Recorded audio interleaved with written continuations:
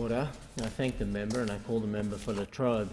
Thank you, Mr Deputy Speaker. And I stand to strongly support this bill, the Medical Research Future Fund. And what this is about is creating a fund for medical research, initially $1 billion and eventually $20 billion. For the life of me, I cannot believe Labor is not just supporting this bill outright. The only time people ever become aware of such a need of a bill and medical research fund I've found is when there's a tragedy in the family or there's a tragedy in the community where someone finds out that all of a sudden a person has a rare disease, a rare illness. And you normally find, when in my case, I found that in my electorate on a couple of occasions, and it's normally through seeing doctor after doctor and eventually coming across a medical specialist who realises this is what the illness is or this is what the disease is. And that's why I can't believe the Labor Party is not fully supporting this Medical Research Fund bill. To me, it's a brilliant bill, and with all these young people I see up in the gallery today, this is about you too. It's your futures. It's about the futures of all Australians. And I go back to 2007 when I was in my office in Baronia, and some parents come to see me, the Webber family, and they had a little boy called Jimmy Webber who lived in Beaconsfield. He was 12 years of age. And the parents actually couldn't tell me what was Jimmy's future with Jimmy in the room, so we asked Jimmy to leave, and it soon became very apparent that he needed some urgent surgery. He had pressure on his optic nerve. The problem was that the anaesthetist didn't want to put him under because he had polyps in the throat, and the danger was if they undertake the surgery he could die, but if they do nothing he could go blind. An awful situation for parents to be in. I actually said to the parents, I said, well, is there anything we can do? And they said, yes, there is. There's a drug. There's this miracle drug. And the drug was called Elaprase and was developed in the USA. And this is what we want to see. We want to see drugs like Elaprase developed in Australia. And that's what this fund is all about. And the drug was not available through the Therapeutic Goods Administration as it was undergoing evaluation. But Jimmy needed this medication absolutely urgently. But this medication is not cheap. I think it was between $600,000 and $800,000 per year.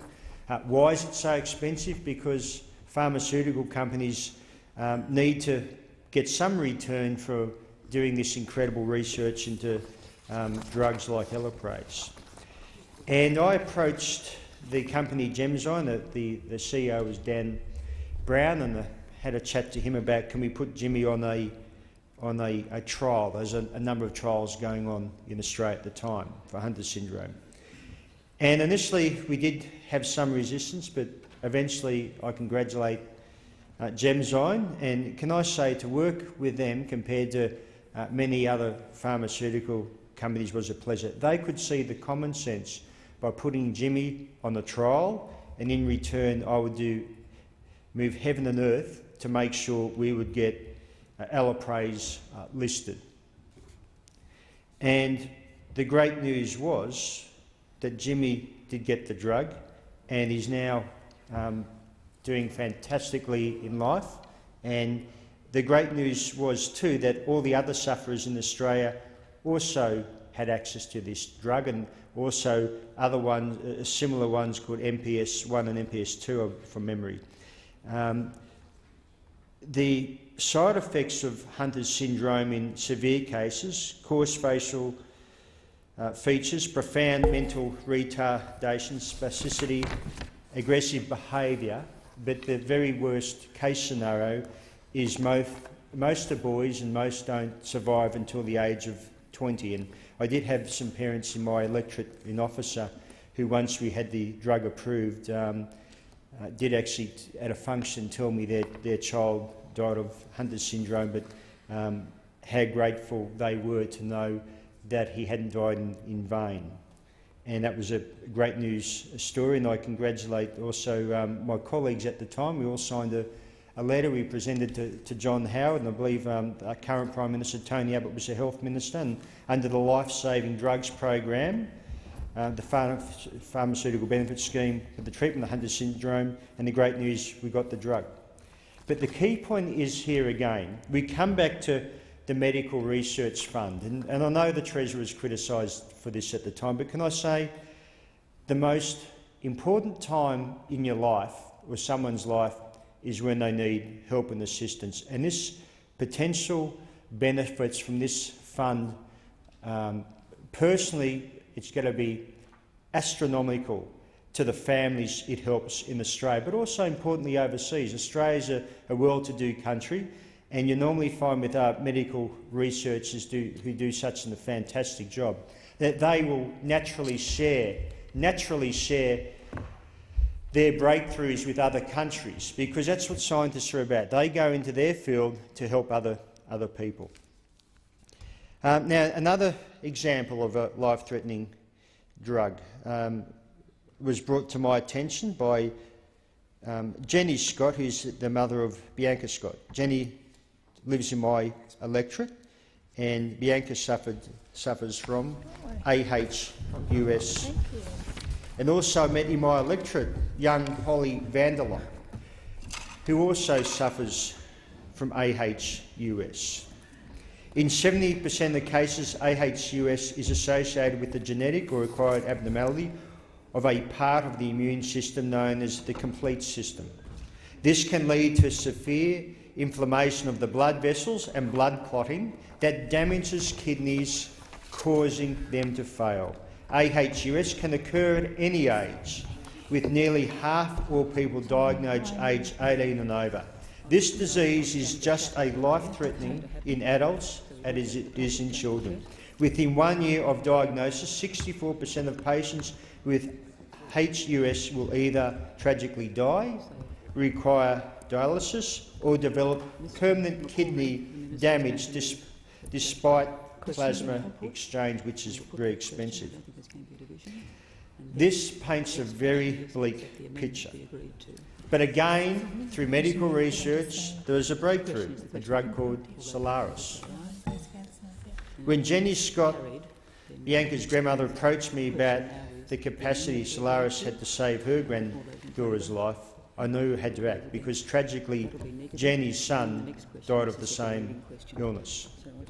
Again, as with Jimmy, I fought hard to have Solaris provided to Bianca and Holly. But can I say too, and I must congratulate all members of Parliament involved in this, and in particular my colleagues from Queensland, and work with New South Wales health authorities, and they arranged for Bianca to receive the drugs she needs so vitally, and in return eventually, and I congratulate Minister Peter Dutton, negotiations with the company saw a great outcome for all those sufferers in Australia. And now Holly will be able to use this drug if she ever needs it, because now it's listed Solaris under the Lifesaving Drugs program. Again, this is a great example of medical research and why the Coalition is so much behind having in place a fund which will, I have no doubt, make incredible breakthroughs in medical research in Australia and also in the world. We have to back our scientists. We have to back our researchers. We have great universities here in Australia, and we need to give them all the support, and all their medical research team the support too, and all scientists.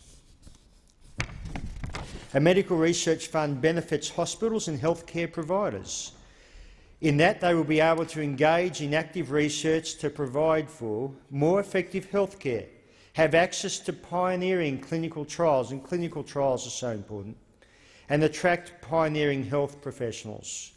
Presently, the Australian government only invests 0.075% of our GDP on health and medical research. This is just 64% of the OECD average, And to me, we need to improve this. We need to greatly improve this. And that's, again, the beautiful thing about this fund. It will improve this. Economically, there are also benefits to our nation in that every $1 invested in health and medical research generates an average return of $2.17 in benefits to the nation. Naturally, Australians have uniquely an Australian approach to medical concerns. And of course, when we have areas that need research like Indigenous health problems, tropical infectious diseases or emerging health risks specific to our country, it makes sense for this research to be Australian-based. In conclusion, given all of this, I would hope that it is now very clear to the Labor Party to support the Medical Research Fund. In closing, I would like to use the words of Professor Christine Bennett, AEO Chair of Research Australia, and I quote, "Investing in health and medical research is about better health and well-being, greater productivity and a stronger economy, and giving hope to people living with health problems for which research is the only hope." And I ask and recommend for any members of parliament, to go to the Rare Voices functions when they have these in Canberra, and I congratulate